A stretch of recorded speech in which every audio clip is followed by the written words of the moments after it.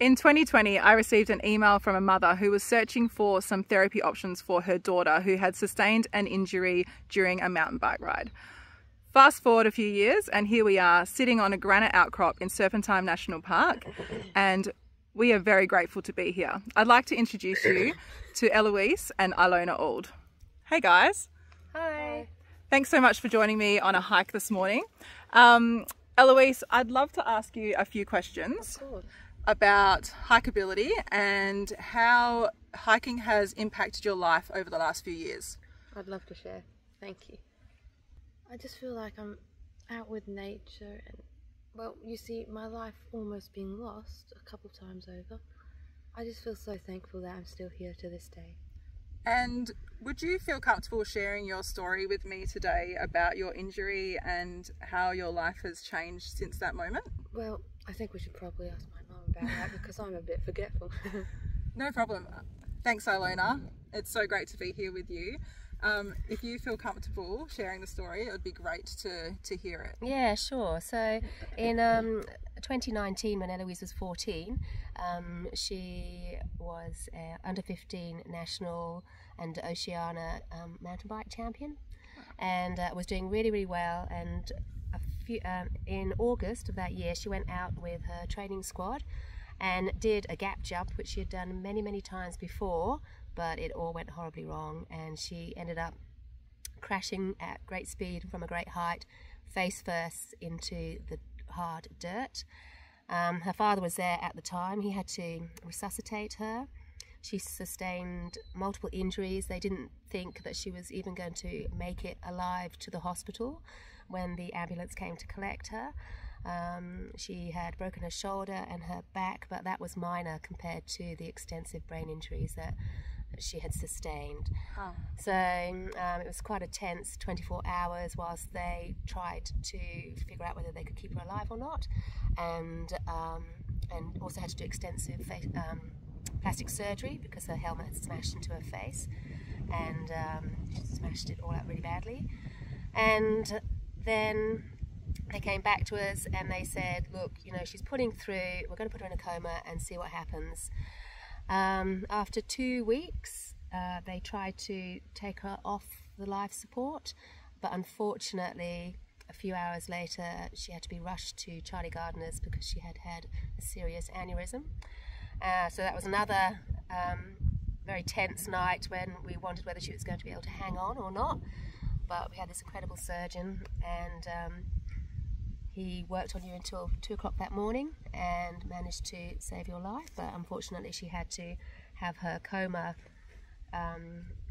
go on for another 4 weeks whilst they monitored her. And we were approached by some of the doctors, and they said, look, it looks like Eloise is never going to be able to wake up from this coma. You will have to switch off her life support machine in a year.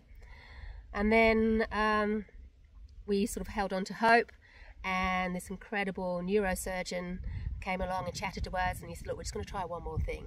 And so they put a shunt in her head, and the next day we got a call from the rehab nurses, and they said, you've got to come over quickly.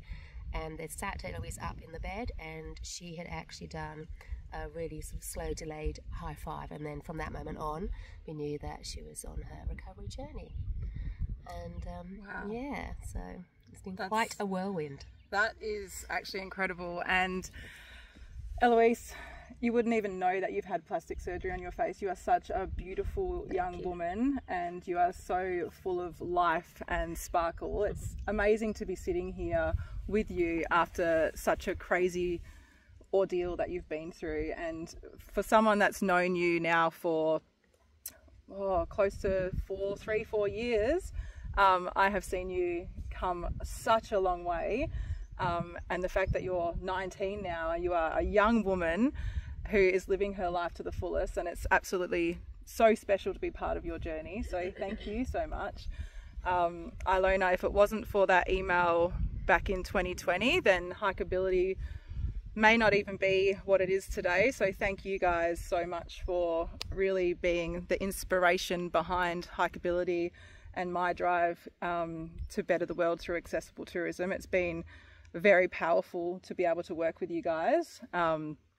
And yeah, it's been... I want to thank you too, Tracy, because, you know, I'd reached out on this vain hope that, you know, you might come on board with us, and was so surprised and so grateful when you said, sure, why not? And just gave it a go.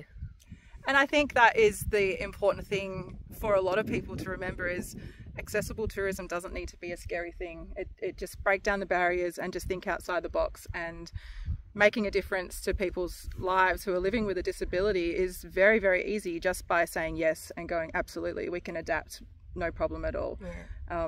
And disability is very isolating, and so, you know, Eloise went from having a big social circle and having a full life to having radical changes. All her friends disappeared, and you were very lonely and isolated, weren't you? And so going on these hikes with Off the Beaten Track helped you to connect with people, not just nature, but also to, you know, human beings, which is really important, isn't it? It's nice to be seen. Yeah, I think that was one of the comments you made in an email to me back probably a couple of years ago, when you said, what is the thing, when you asked Eloise what it is that she liked about hiking with Off the Beaten Track, you said, it's because we see you. And that comment has stuck with me, because it's a shame that not everyone sees you. Yeah, you see, I used to have so many friends and be so thankful for my life, but when I went through this crash, well, I seem to have lost contact with all my friends, and, you know, but you guys have thankfully helped me build up my friendship group to a wider community, so thank you. Thank you. And now we're going to do what you do best, and you're going to give me a massive high five. Thanks, girlfriend. We better go finish our hike now. Yeah. Thanks, guys.